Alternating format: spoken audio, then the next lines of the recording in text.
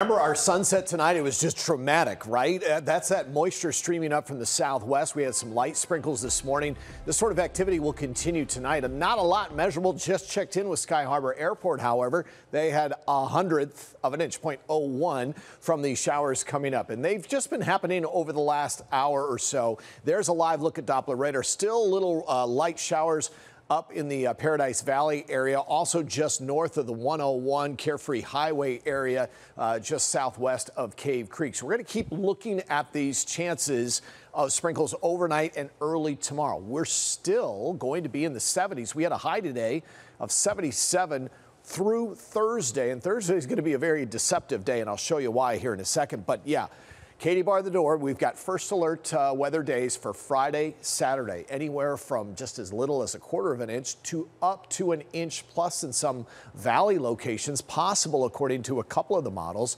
And Friday and Saturday, you bet it's going to be some wet travel statewide and possibility of some air travel delays.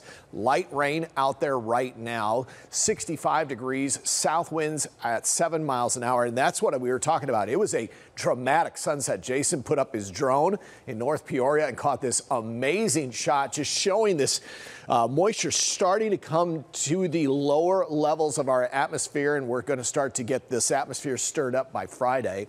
Here's our highs tomorrow, still going to be above average through Thursday because high pressure is slowly going to shift to the east.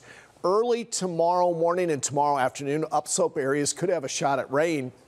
And then on Thursday, we're going to be sunny. 75, 77 degrees possible. But then the very next day, early in the morning, here comes the showers as that low approaches.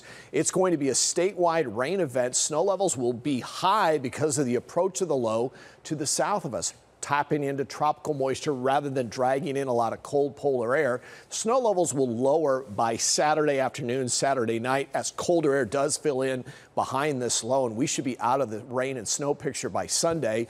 Not a lot. Again, this is a warm storm. Most of the major snow will be above 7,000 to 8,000 feet. And yeah, anywhere from 1/4 to an inch plus through Saturday night. So we're still going to first alert for Friday and Saturday for rain, and we'll drop in temperatures to the lower 60s. But the holidays, although crisp and cooler, look sunny, partly cloudy on Monday, Christmas Day. Team, thanks. Well, time might be running.